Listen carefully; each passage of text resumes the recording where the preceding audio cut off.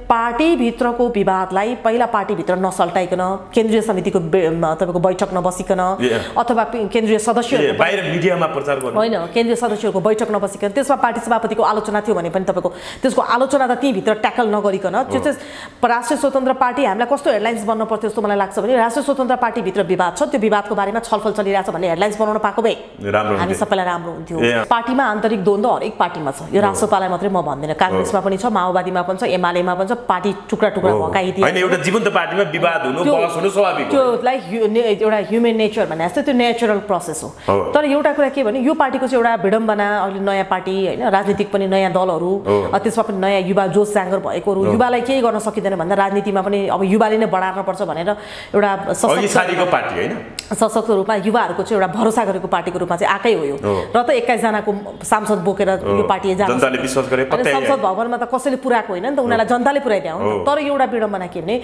मुकुल ढकाल र उहाँ पार्टी सभापति बीचमा उहाँहरु बीचमा के छ त त्यो लडाई के हो उहाँहरुको मेन के हो उहाँले ट्याकल गर्न नसक्नु भएको यो अरु पार्टी जस्तै रवि लामी छानेले पुरै नसिन्दिने भएको त्यो हामीलाई भित्री कुरा थाहा छैन हेर्नुस् होइन भनेदेखि चाहिँ मलाई चाहिँ के लाग्छ भने एउटा नियम अनुसार उहाँ त डाक्टर जस्तो मान्छे पनि है पेशाले आफैले भन्नु पेशाले डाक्टर चिकित्सक पनि हो चिकित्सक पनि किनभने उहाँ राजनीतिमा त गरेर तपाईको 7 पुस्ता कमाउन आउनु भए लाग्दैन मलाई उहाँको आफ्नै पेशा छ फेरि त्यो पार्टीमा सबै तपाईको एउटा पेशा बोकेर त्यो पेशाको अनुभव बटुलेकाहरु नै संसद भवन छिराछ सबभन्दा त्यो पार्टीको राम्रो सुन्दरता पक्ष भने त्यो जस्तो राष्ट्रसभामा अहिले एक ढंगले भनौं विभाजन जस्तो तरिकाले चर्चा भइरहेको छ अस्ति मात्रै राष्ट्रिय स्वतन्त्र पार्टीका महामन्त्री डाक्टर मुकुल ढकालले प्रतिवेदन सार्वजनिक गर्नुभयो मिडियाबाजी धेरै भयो आन्तरिक कुरालाई भित्रै राखेर नयाँ रणनीति बनाउनु पर्थ्यो तर त्यसरी मिडियाबाजी भएर चाहिँ अरुमाथि कमजोर देखाउने काम भयो भन्ने हिसाबले पार्टी सभापति रवि लामी छानेले स्पष्टीकरण लिनुभयो भन्ने पनि कुरा आयो र सँगसँगै अहिले पार्टी सभापति रवि लामी छाने र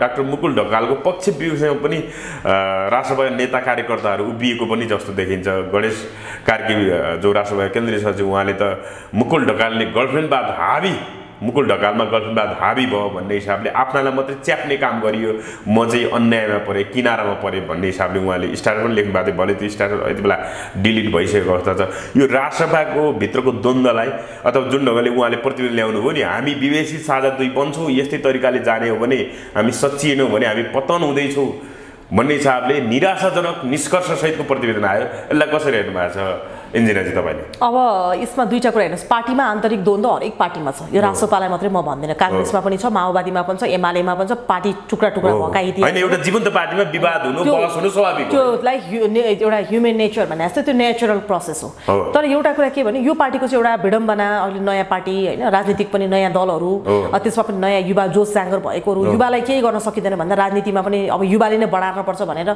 एउटा सशक्तको पार्टी हैन सशक्त रूपमा युवाहरुको चाहिँ एउटा भरोसा गरेको पार्टीको रूपमा चाहिँ आकै हो यो र त 21 जनाको सांसद बोकेर यो पार्टी जान्छ जनताले विश्वास गरे पत्तै संसद भवनमा त कसैले पुराको हैन नि त उनीलाई जनताले पुराइदिया हो तर एउटा विडम्बना के भने मुकुल ढकाल र उहाँ पार्टी सभापति बीचमा उहाँहरु बीचमा के छ त त्यो लडाई के हो उहाँहरुको मेन के हो उहाँले ट्याकल गर्न नसक्नु भएको यो अरु पार्टी जस्तै रवि लामी छानेले पुरै नसिन्दिने भएको त्यो हामीलाई भित्री कुरा थाहा छैन हेर्नुस् होइन भनेदेखि चाहिँ मलाई चाहिँ के लाग्छ भने एउटा नियम अनुसार उहाँ त डाक्टर जस्तो मान्छे पनि है पेशाले आफैले भन्नु पेशाले डाक्टर चिकित्सक पनि हो चिकित्सक पनि किनभने उहाँ राजनीतिमा त गरेर तपाईको 7 पुस्ता कमाउन आउनु भए लाग्दैन मलाई उहाँको आफ्नै पेशा छ फेरि त्यो पार्टीमा सबै तपाईको एउटा पेशा बोकेर त्यो पेशाको अनुभव बटुलेकाहरु नै संसद भवन छिराछ सबभन्दा त्यो पार्टीको राम्रो सुन्दरता पक्ष भने त्यो तर अर्को कुरामा के भन्छु भने पार्टी भित्रको विवादलाई पहिला पार्टी भित्र नसल्टाइकन केन्द्रीय समितिको तपाईको बैठक नबसिकन अथवा केन्द्रीय सदस्यहरु बाहिर मिडियामा प्रचार गर्नु हैन केन्द्रीय सदस्यहरुको बैठक नबसिकन त्यसमा पार्टी सभापतिको आलोचना थियो भने पनि तपाईको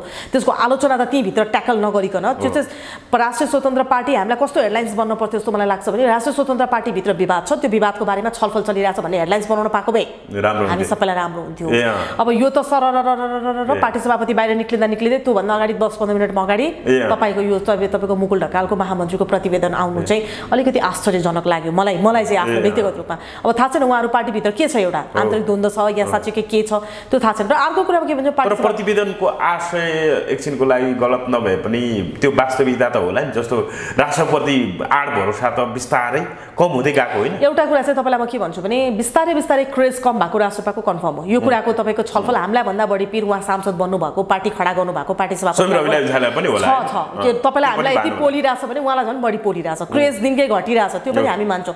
एउटा तपाईँको ग्राफले पनि जुन क्रेज छ त्यो क्रेज छैन। र एउटा कुरा मान्नु सगरमाथाको टुप्पो पुग्न गाह्रो छ, पुगिसकेपछि त्यहाँ अडिन सबभन्दा गाह्रो छ बुझ्नु पनि। सगरमाथाको टुप्पो पुग्न झन् सङ्घर्ष छ, पुगिसकेपछि त्यो टुप्पोमा संसारमा कोही व्यक्ति पनि रहँदैन होइन। त्यो भएर तपाईँको एउटा ग्राफले पनि रवि लामिछानेको क्रेज घट्या हो कि भन्ने हामीले पनि फिल गरेका छौँ नि।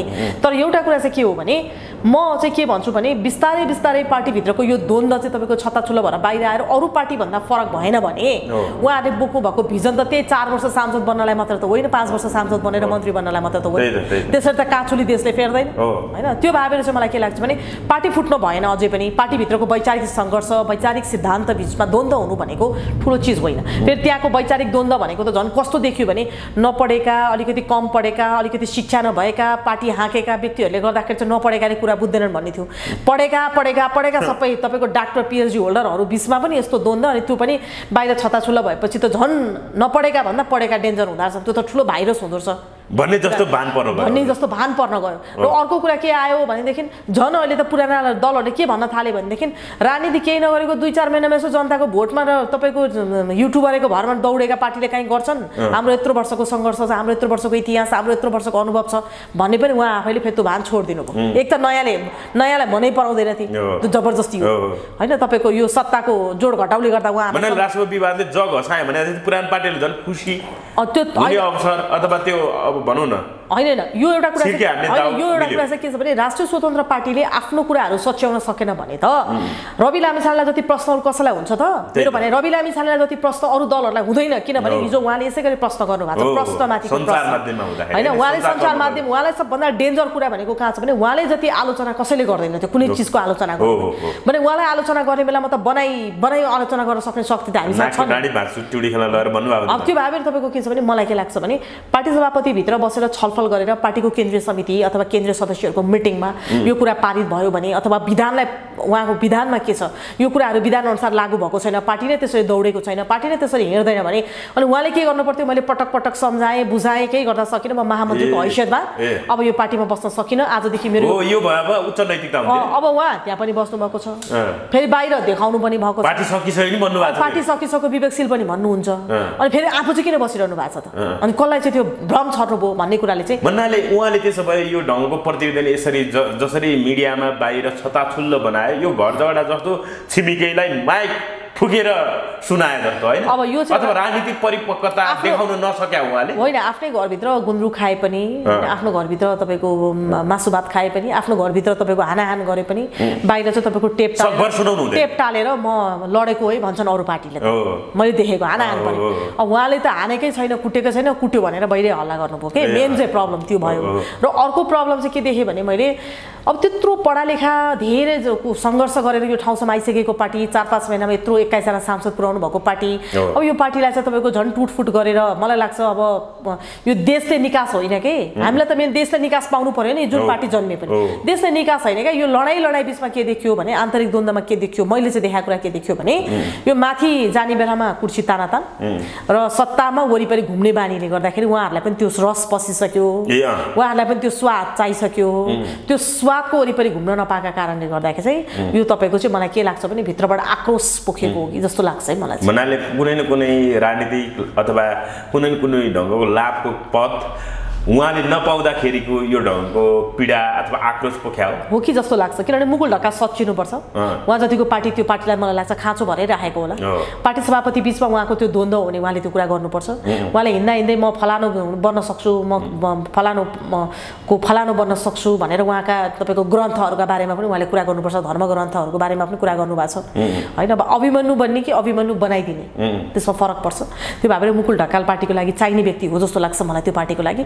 उहाँले सचिनुपर्छ उहाँले पनि सचिनुपर्छ अनि कारबाही हुने सम्भावना चाहिँ कतिको देख्नुहुन्छ किनभने स्पष्ट सोधिसकियो अहिलेसम्म चित्त बुझेन भने त्यो निलम्बन पर्न सक्ने सम्भावना हुन्छ पार्टी भित्र अब दुईटा कुरा छ पार्टीले पनि त्यो तपाईको अरु पार्टी भन्दा फरक बन्छु भनेर देखाउन सकेन उद्धारता भने है सुन्नुस् यसमा दुईटै कुरा छ दुवैको विन विन सिचुएसन छ पार्टीले पनि मुकुल ढकाललाई के कुरामा चित्त बुझेन आफ्नो पनि गल्ती हुन सक्छ नि पार्टीले गल्तीको आलोचना गर्यो भने मुकुल ढकाल मलाई लाग्छ अट्नु बेला उनले आत्मआलोचना गर्नु पर्यो हैन पार्टीले आलोचना आफ्नो आत्मआलोचना गर्यो भने अट्छ अब हैन भनेदेखि तपाईको उहाँ अट्न सक्नु भएन भने उहाँले पनि तपाई निस्किनुहुन्छ अरु पार्टी र फेरि रासोपामा के फरक भयो त मुकुल ढकाल फेरि अडिनु भएन भने त यसमा फेरि मुकुल ढकाल हिँड्नुभयो भने रासोपाको सिंगो पार्टीलाई प्रश्न खडा हुन्छ भोलि जनताले सिंगोले उहाँलाई तपाईको यही 2-3 वर्ष मात्र होइन नि भविष्य तपाईको अन्यल छ विवेकशील साझा हैन त्यो भन्दा थर्ड क्लास पार्टी हुन्छ यो त त्यो भावेर मलाई के लाग्छ नि जुट्नु पर्छ एक ठाउँ उहाँहरु जुट्नु पर्छ एकै ठाउँ भेटिनु पर्छ छलफल गर्न पर्छ आन्तरिक द्वन्द्व समाधान गर्न पर्छ अझ देशको विकासका निम्ति मुहार फेर्नका निम्ति उहाँहरु चाहिँ एकजुट भएर लाग्न पर्छ जस्तो उहाँ चाहिँ अब यो बीचमा 2-3 महिना हिँडेरै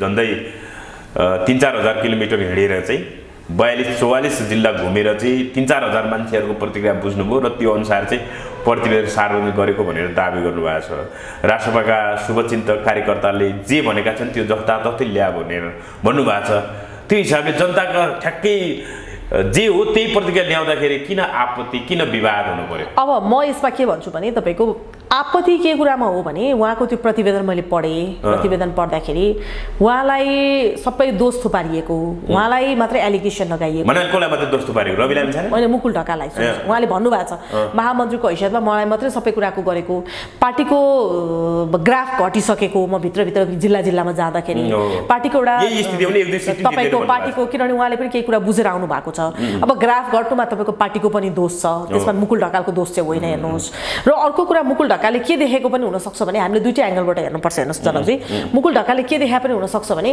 उहाँले यो पार्टी भोलि नरहेको खण्डमा हामी अरूको भविष्य के हुन्छ केही मान्छेहरु त मन्त्री बने त्यसपछि यो पार्टीको अवस्था के हुन्छ दुई 2-4 जनालाई मन्त्री बनाउन क्याबिनेट बनाउनले मात्रै हामी यो पार्टी खोल्या त होइन भन्ने हिसाबले एउटा डाक्टर भएको हिसाबले म चाहिँ पढा लेखा भएर भनेको उहाँ त ले भन्नाले तपाई उहाँको नियतमाथि चाहिँ प्रश्न चिन्ह उठाउने बेला भएको छैन जस्तो लाग्छ तपाईलाई नियत चाहिँ सफै थियो हैन नियत त सफा हो भन्ने कुरा म जतिकोले मूल्याङ्कन मात्र कार्यशैली अथवा शैली जसरी प्रतिद्वन्द्वी त्यो प्रक्रिया चाहिँ मिलेन किनभने अर्को कुरा पार्टी भित्रै छलफल भए चाहिँ म यो स्यालुट गर्थे पार्टीमा त्यतिको आलोचना गर्नुपर्छ बाबा पार्टी भित्र बसेर आलोचना नगर्ने त अरु पार्टी सिद्धेर वैकल्पिक पार्टीको रूपमा उले 21 जना सांसद जन्माए यहाँ त उच्च नेतृत्वको यासम्यानहरु चाकडी गर्ने अब यहाँ त के छ भने उच्च नेतृत्वहरुको त के छ भने तपाईको मन्त्री बनाइदिन्छ र कुनै के बनाइदिन्छ भन्ने लोभमा गल्ती मान्छे मारेको छ भने पनि उहाँले होइन भन्नुहुन्छ त्यो भएर चाहिँ तपाईको यो छलफल एकदम राम्रो सकारात्मक रूपमा लिनुपर्छ हामीले मुकुल ढकालको पनि हामी जतिकोले भोलि सञ्चार माध्यममा कुरा उठाउँदा पनि सही कुरालाई सही नै दिनुपर्छ तर यसको सेफ ल्यान्डिङ के भन्दाखेरि चाहिँ बसेर छलफल गरेर अनि त्यसपछि बल्ल त्यसमा पनि द्वन्द्व निस्केको भए बाहिर छाताछुल्लो हुन पर्थ्यो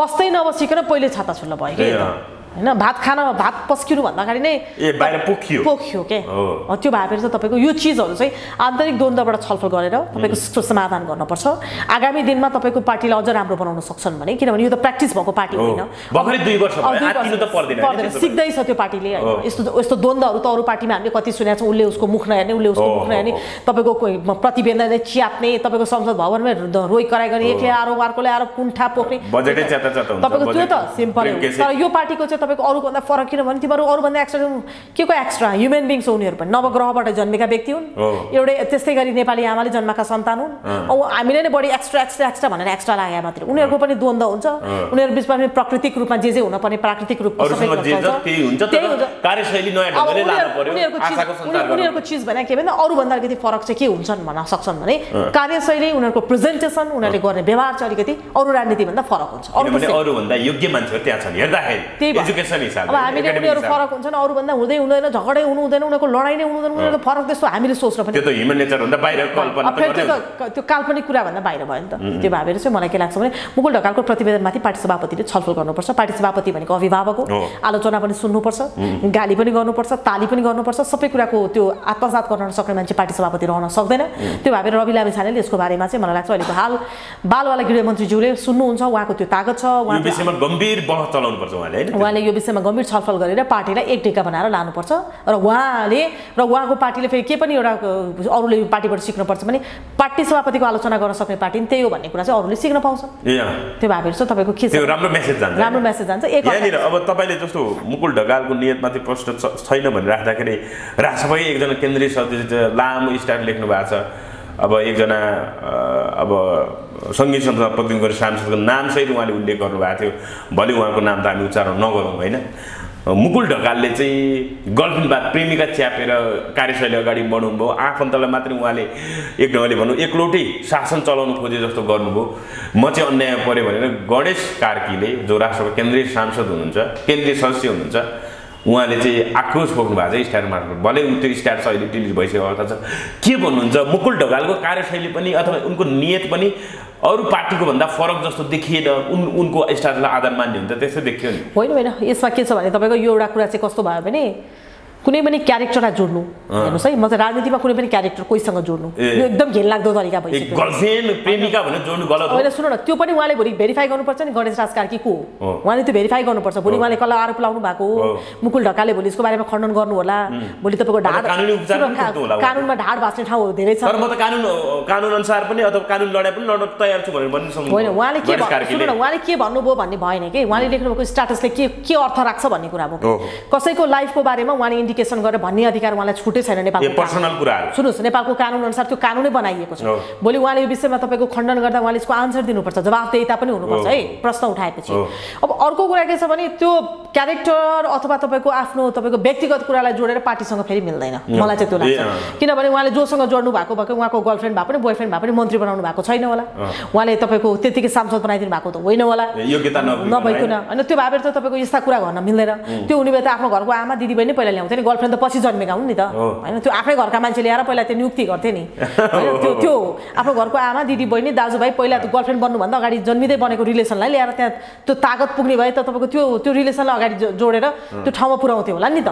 तर त्यो होइन। मलाई के लाग्छ भने तपाईँको त्यस्तो घटिया लेख्नु हुँदैन, त्यो घटिया सोच एकदम होइन। गणेश कार्की मात्रै होइन, आम मानिसलाई पनि म के भन्छु भने मैले देखाएको छु कि अरू शीर्ष नेताहरूको पनि आरोप प्रत्यारोप आलोचना हुन्छ। हेर्नुहोस्, भोलि हाम्रो जेनेरेसनले त्यस्तो हुनु हुँदैन भनेर हामी यतिको पढालेखा जेनेरेसन हिँडेका छौँ। अनि फेरि त्यो कुरा पनि तपाईँको त्यो पार्टीमा त्यत्र डाक्टर पाइलट बसेर हाँकेको पार्टीमा पनि त्यस्तो छताछुल्लो हुन्छ भने म चाहिँ के भन्छु भने कानुनभन्दा माथि कोही छैन, विधिभन्दा माथि कोही छैन।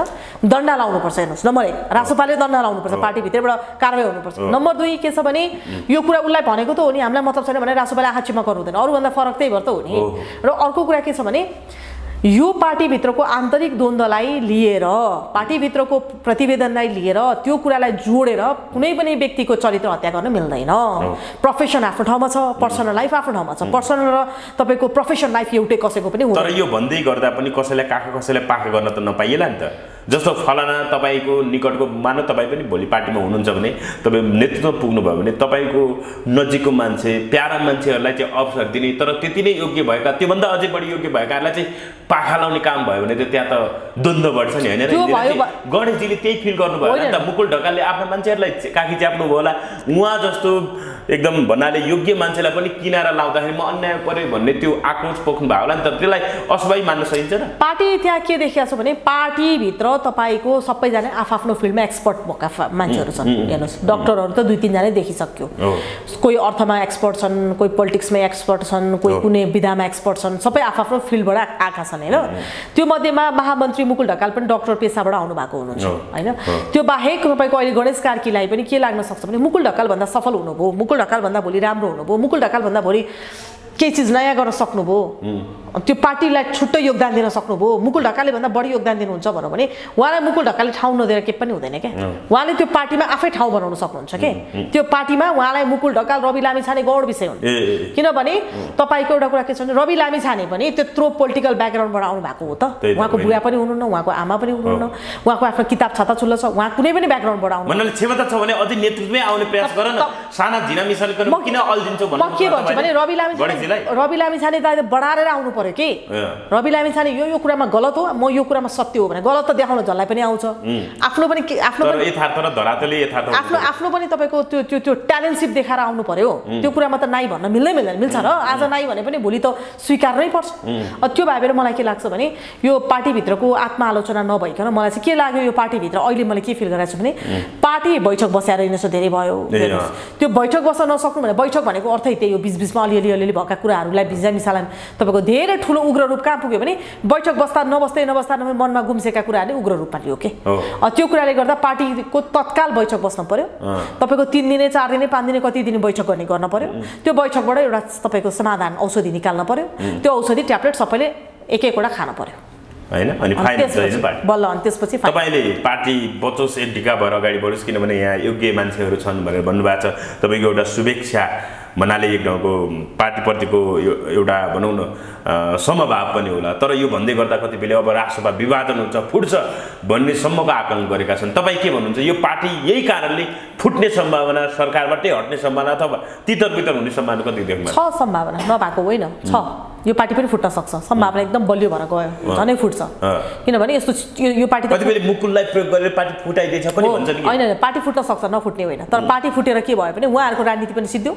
देशले झन् दुःख पायो पार्टी फुट्यो भने राष्ट्रसभा सिद्धियो रवि लामिछाने पनि सिद्धिन्छ पार्टी पनि रवि लामिछाने चाहिँ तपाईहरुले किन त्यस्तो भन्नुभएको रवि लामिछाने को हु इज ही के हैन तर राष्ट्रसभा भित्र नै राष्ट्रसभा भनिसक्दा रवि लामिछाने भन्ने छ नि त कमेन्ट हेर्नु छ भने तपाईले कमेन्ट हेर्नु भयो भने 99% कहाँ यो मुकुललाई अनुहार हेरेर दिए हो हामी त रविलाई हेरेर भोट दिएको हो भन्छन् नि त रवि लामिछाने पनि हु इज रवि लामिछाने राष्ट्रसभा इज रवि लामिछाने यस्तो 22 वर्ष भइसक्यो होइन त्यो त बनाइएको हेर्नुस् रवि लामिछाने पनि कानुन भन्दा माथि विधि भन्दा माथि पार्टी भन्दा माथि हुनुहुन्न सुन्नुस् रवि लामिछाने बिना पनि पार्टी चल्छ रवि लामिछाने बिना पनि पार्टी चल्छ रवि लामिछाने नभए पनि त्यो पार्टी चल्छ हेर्नुस् एउटा कुरा चाहिँ चल्छ तर एउटै कुरा के भने रवि लामिछानेलाई मात्र एलिगेसन लाउन चाहिँ मिल्दैन त्यो पार्टीमा रवि लामिछाने खाली रवि लामिछाने सबै जिम्मेवारी भारत दोष पार्ने काम होइन रवि लामिछाने छुट्टै ग्रहबाट आएको व्यक्ति हैन के यही ग्रहको व्यक्ति हो उले पनि बिचाराले सरकार चलाइराछ सरकार चलाउनु कि जनताको पनि म्यान्डेट पूरा गर्नु कि पार्टीको म्यान्डेट पूरा गर्नु कि अब तपाईको यो विषयमा चाहिँ छलफल पार्टी भित्र तत्काल नगर्यो भने चाहिँ पार्टी फुट्यो भने देशले त केही नै पाएको छैन हेर्नुस् जो जे भए पनि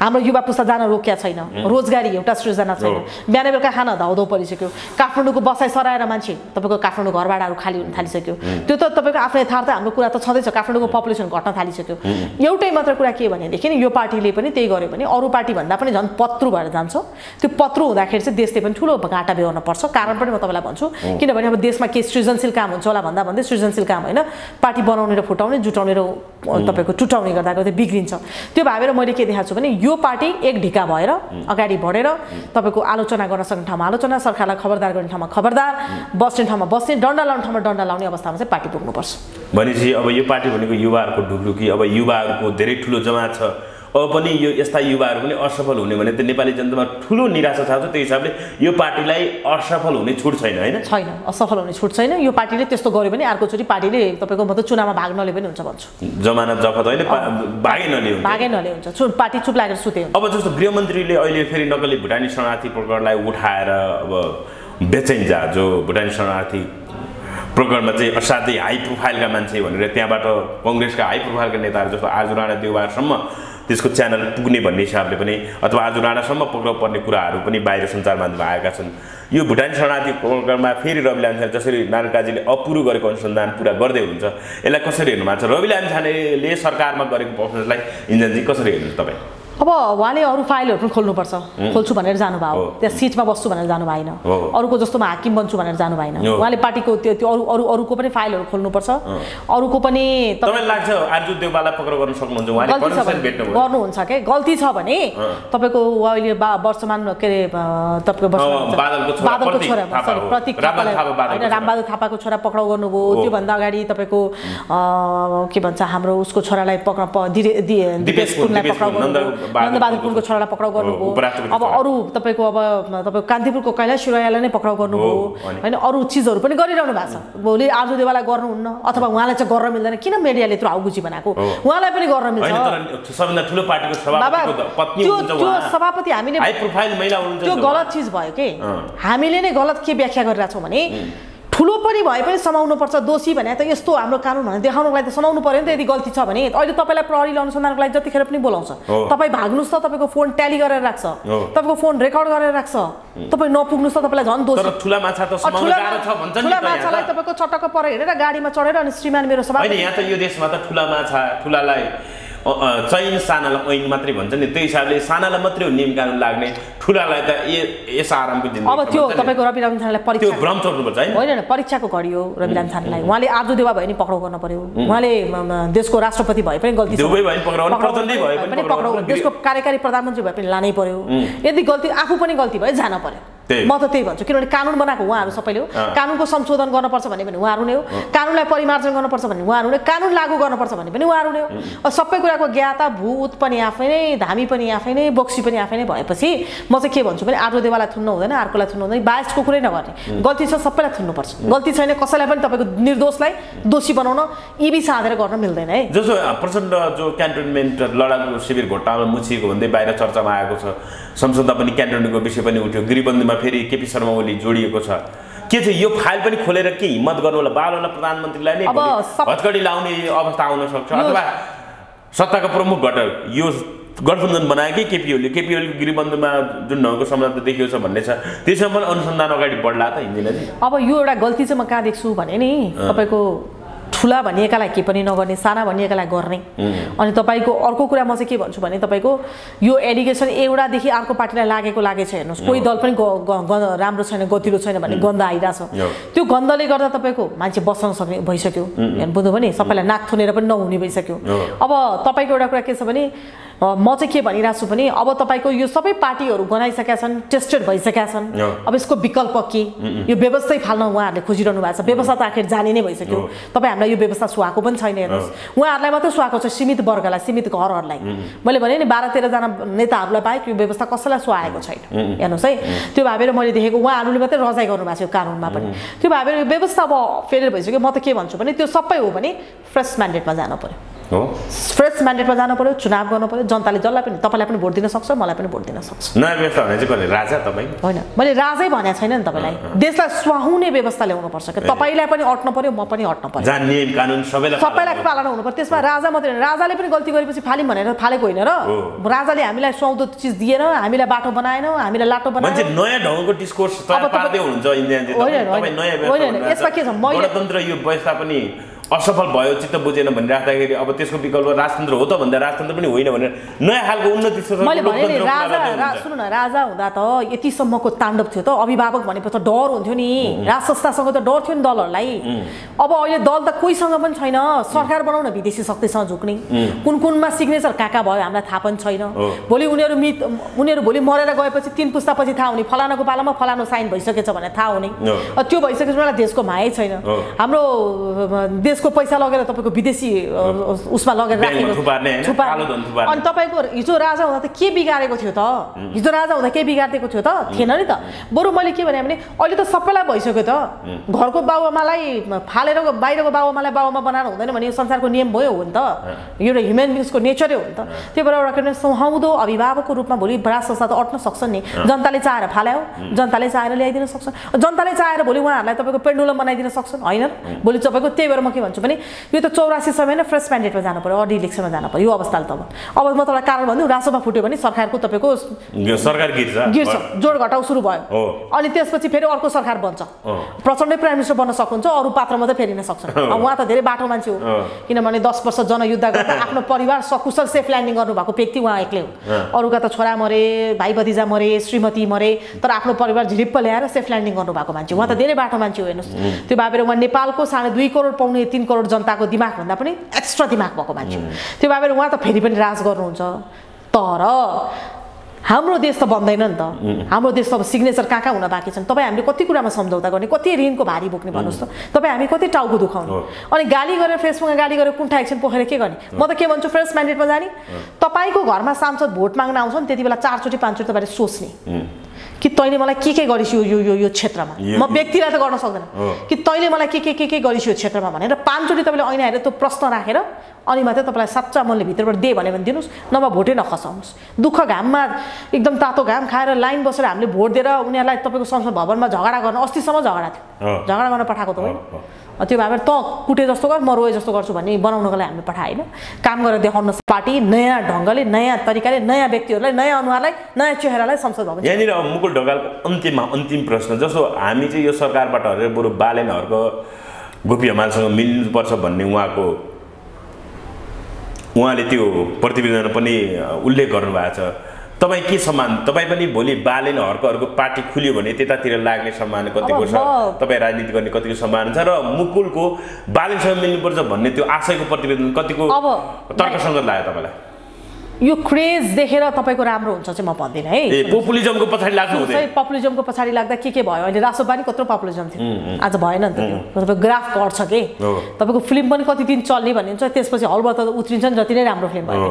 त्यो भएर म चाहिँ के भन्छु भने ग्राफलाई हेरेर मान्छेको पपुलारिजमलाई हेरेर मात्रै हुँदैन, उसको भिजनलाई हेरेर आफ्नै भिजन हुनु पर्यो। बालेनसँग टाँसिन जाने भन्ने हुँदैन। अब अर्को कुरा के छ भने बालेनले गरिरहनु भएको कुरालाई खालि बालेनसँग जोड्न मिल्दैन। उहाँले आफ्नो तरिकाले गरिरहनु भएको छ, काठमाडौँ महानगरपालिकालाई यति राम्रो बनाइरहनु भएको छ हैन। बालेनसँग कम्पिटिसन आफ्नो संसद भवनमा अभ्यास गरेको पार्टीले बालेनसँग के कम्पिटिसन गरे भन्छु के म?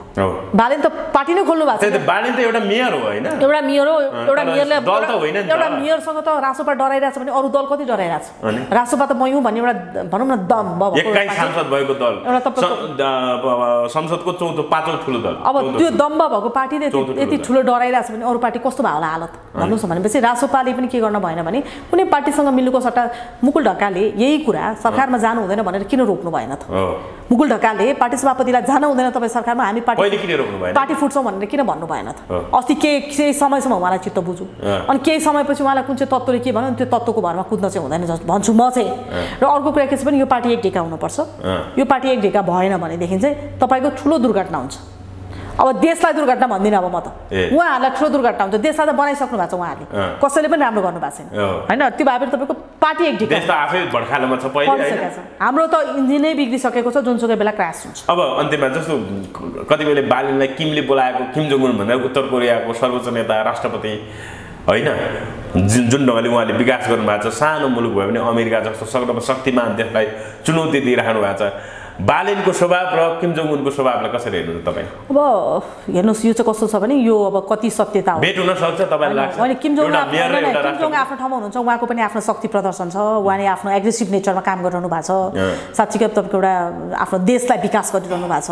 अब बालेनले तपाईँको देशलाई नै विकास गर्न आँट्यो भनेर डराएको छ, काठमाडौँ मात्रै विकास गर्दा यस्तो डर छ होइन। अब किनभने यो के हो भने नि सर्पले सर्पको खुट्टा देख्छ भने जस्तो डर भयो कि यत्रो वर्षको पैसा खै, यत्रो वर्षको सांसद भएको तैँले हाम्रो देशलाई बजेट ल्याउँछु भनेको बजेट खै, हाम्रो देशलाई खर्च गर्छु भने चिज खै भनेर सोच्छन् भनेर त्यो 7 पुस्ताको धन खोजिन्छ भनेर दलहरू डराउनु भयो। अब बालेन त लाइक अब एउटा मैले भने नि हिरा हो क्या हो त, जुनसुकै औँलामा अट्ने। बालेन र किम जोङ उनको चरित्र एउटै हो, स्वभाव एउटै होइन। अब त्यो पनि दाँच्न मिल्दैन। अझै बालेनको त उहाँहरूको दुईजनाको भेट होला, बोलायो भन्ने कुराहरू आछ कि त्यो ठुलो कुरा। भोलि बालेनलाई व्हाइट हाउसले बोलाउन सक्छ, त्यो ठुलो कुरो होइन नि। बालेनलाई भोलि यही तरिकाले गर्नुभयो भने कुनै देशले यो देशलाई जहिले पछाडि पर्यो भने अमेरिकाले बोलाउन सक्छ, भोलि पछाडि पर्यो भने देश एउटा बालेनले एउटा त्यो पनि नगरपालिकाभित्र मात्रै सीमित भएको, महानगरपालिकाभित्र मात्रै सीमित भएको बालेनले काठमाडौँ सिटी नै उचाल्यो भने त भोलि व्हाइट हाउसले बोलाउँछ के आधारमा तपाईँले विकास गर्नुभयो भनेर होइन। त्यो भएर तपाईँको त्यो ठुलो कुरो हो। अस्ति जस्तो ब्राजिलको साउपाउलोमा मेयरहरूको 150 देशका मेयरहरूको मेट्रोपोलिस निर्देशक समितिको बैठक बस्यो। त्यसमा चाहिँ बालेनको पर्फर्मेन्सलाई लिएर सबैले चर्चा पाए अथवा सबैले चर्चा गरे, उनको प्रशंसा गरे, उनी बोल्दाखेरि ताली पिटे भन्ने पनि कुरा आयो। र उनी जसरी गए त्यति बेला जाँदाखेरि एकदम स्ट्यान्डिङ अभिएसन रियालिटी सोहरूमा साह्रै राम्रो पर्फर्मेन्स भन्यो भने सबै उठेर ताली बजाउँछ नि, त्यस्तै उहाँको पनि त्यो उहाँ त्यहाँ कार्यक्रममा सहभागी हुँदै गर्दाखेरि स्ट्यान्डिङ अभिएसन पाउनुभयो। बालेन देशभित्र बाहिर त्यो होइन विश्व रङ्गमञ्चमा पनि एक ढङ्गको चर्चा चुलिदिएका छ, कसरी हेर्नु भएको छ यसमा? अब यो एकदम तपाईँको राम्रो यो चाहिँ हेर्नुहोस् होइन, किनभने काठमाडौँका मेयर आएपछि कोही पनि चिन्जान थिएन हेर्नु, विदेशले त चिन्दैन थियो, यहीँका नेपालीले चिन्दैन थियो। अब आज त काठमाडौँको मेयरलाई विदेशको शक्ति शुद्धले चिन्ने भयो, यहाँको बरु तपाईँको सांसदलाई चिन्दैन, सङ्घीय सांसदलाई चिन्दैन, सङ्घीय मन्त्रीलाई चिन्दैन होइन, फलानु मन्त्री म भनेर जानुपर्छ। बालेनले त आइकनिक रूपमा उसलाई चिनाइसक्यो, त्यो गरेको चिजलाई त हामीले स्यालुटै गर्नुपर्छ। सकारात्मक पक्ष हो यो हैन, हामीले पनि गर्व गर्ने विषय हो, एकदमै गर्व गर्ने। त्यो बालेन मात्र हैन, हामी सबैको प्रतिनिधित्व, युवा पुस्ताकै प्रतिनिधित्व। अब अर्को कुरा के रह्यो भनेदेखि तपाईँको अब यो पेसलाई बालेनले अझ बढाउनु पर्छ, यो गतिलाई अझ राम्रो ठाउँमा पुर्याउनु पर्छ। लाइक अब मलाई लाग्छ अबको फ्युचर बालेन हुनुपर्छ। अबको फ्युचर चाहिँ मलाई के लाग्छ भने अबको राजनीतिक फ्युचर चाहिँ बालेनमै छ है फेरि, र बालेन इज बालेन हेर्दै जाउँ के हुन्छ हैन। त्यो भएर त्यो एउटा दम्ब पनि छ बालेनमा, त्यो एउटा तपाईँको एग्रेसिभ नेचर पनि छ, मलाई चाहिँ मनपर्छ। नमस्ते, यहाँलाई स्वागत छ। धन्यवाद। आराम हुनुहुन्छ? हजुर ठिक छु। अस्ति मात्रै तपाईँ भारतको पत्रकार महोत्सवमा जानुभयो, तपाईँ भारतीय टेलिभिजनमा नेपाल बाट संवाददाताको रूपमा काम गरिराख्नु भएको छ होइन महोत्सव कस्तो भयो समग्र त्यहाँ ठुलो भिड पनि देखिन्थ्यो भारतभरिका पत्रकारहरूको जमघट जस्तो पनि देखिन्थ्यो भव्य भएको जस्तो मलाई लाग्छ के भन्नुहुन्छ त्यो यो चाहिँ तपाईको भारतको प्रदेश स्टेट भनौँ न एउटा इन्दौरले उज्जैनको इन्दौरमा चाहिँ कार्यक्रम भएको यो चाहिँ वर्षै पछि हुने हो यो पालि चाहिँ वर्षै पछि नेपालबाट अरू पत्रकारहरू पनि जानु भएको छ कहिले इन्दौरमा हुने कहिले कहाँ हुने नेपालबाट अरू पनि जानु भएको छ पत्रकारहरू तर मसँग यो पालि चाहिँ म एक्लै थिएँ हैन अरू पत्रकारहरू पनि जानु हुँदो रहेछ र त्यो कार्यक्रम चाहिँ कस्तो भने स्टेट प्रेस क्लब भनेर गरेको र त्यहाँ चाहिँ तपाईको विभिन्न विधामा काम गर्ने पत्रकारहरूलाई चाहिँ सम्मान गरिने कोही महिलामा गरेका कोही तपाईको इन्भेस्टिगेसनमा गरेकाहरूलाई चाहिँ तपाईको सम्मान गर्ने गर्थ्यो त्यो आधारमा चाहिँ मैले पनि तपाईको पोखराको एयरलाइन्स विमान क्रास हुँदा सबभन्दा पहिला ब्रेकिङ न्युज मैले गराए भएर त्यो आधारमा चाहिँ मलाई सम्मान गरेको पहिलो ब्रेकिङ न्युजको भनेर चाहिँ मलाई त्यहाँनिर चाहिँ इन्दौरवासीहरूले चाहिँ ब्रेकिङ न्युज मैले दिएको र इन्दौरको पनि 2-3 जना चाहिँ त्यतिखेरको त्यो प्लेन क्रासमा इन्दौरको नगरको मान्छेहरू पनि बितेको भएर त्यो ठाउँको मान्छेहरू पनि बितेको भएर चाहिँ पोखरा क्रास भनेपछि 1.5-2 वर्ष भयो होइन बासे नै 1.5 वर्ष 1 वर्ष अगाडि उनीहरूको चाहिँ यो बीचमा कार्यक्रम हुन नसकेको अनि उनीहरूले चाहिँ झन् 1.5 वर्षमै यो कार्यक्रम गरेको त्यो कारणले गर्दाखेरि चाहिँ अनि मलाई बोलाएर सम्मान गरे हो कस्तो लाग्यो त सम्मानित हुँदै गर्दा अब नेपालमा जुन तरिकाको जोखिम पत्रकारिता गरे पनि त्यो आफैले आफूलाई मूल्याङ्कन नगरे जस्तो फिल हुन्थ्यो हैन मैले धेरै काम त गरेँ तर मूल्याङ्कन त्यो हुँदैन थियो मैले धेरै स्कुप स्टोरीहरू धेरै टेलिभिजनमा ल्याउने कोसिस गर्थेँ तर नगरे पनि भन्न मिल्दैन मलाई टेलिभिजनहरूले गरे पनि छन् फेरि तर कस्तो भने यो चाहिँ अर्कै रमाइलो भयो भारतमा सम्मान गर्दा कसरी गर्दो रहेछ हैन अनि त्यसपछि त्यही त मैले त्यहीँनिर तपाईँलाई बोलाउँदै गर्दाखेरि हिमालयको छोरी अथवा के भनेको तरिकाले तपाईँलाई हैन बोलाइदिई थियो क्या त्यो भन्दाखेरि कति गर्व महसुस हुन्छ नेपालकी छोरी हिमालयकी छोरी भनेर उहाँहरूले चाहिँ सम्मान गर्दा चाहिँ अब एउटा परिचय नेपालको चाहिँ पशुपतिनाथलाई नै पहिलो टार्गेट पशुपतिको छोरी अनि तपाईको पशुपतिलाई उहाँहरूले धेरै मान्ने भारतले एकदम मान्ने हैन भारतको हिन्दूवासीहरूले त त्यो कुरालाई एकदम मान्ने त्यो भएर चाहिँ इन्दौरमा प्राय हिन्दू नै धेर अनि त्यहाँ पनि फेरि तपाईको एउटा शिवको ठुलो एउटा लिङ्ग भनौँ न ज्योतिर्लिङ्ग छ त्यहाँनिर महाकालेश्वर भन्ने त्यो हिसाबले गर्दा पशुपतिनाथको परिचय दिएर मेरो सँगसँगै परिचय दिएको हो त्यो चाहिँ खुसी नै लाग्यो ठिक छ अब तपाईँ अहिले पत्रकारिता गर्दै हुनुहुन्छ भोलि अब राजनीतिमा छलाङ मार्ने योजना पनि हुन सक्छ त्यो विषय पछि नै आउला तपाईको पत्रकारिताको कर्म अझै सफल भएर अगाडि बढोस् म शुभकामना दिन चाहन्छु र तपाईले जुन ढङ्गले सम्मानित हुनुभएको छ त्यसको लागि पनि तपाईलाई बधाई दिन चाहन्छु हस् यो महत्त्वपूर्ण संवादको लागि इन्जिनियरजी यहाँलाई धेरै धेरै धन्यवाद ल मेरो यो सबै कुराहरू राख्न दिनुभयो यहाँहरुको युनिटलाई पनि धन्यवाद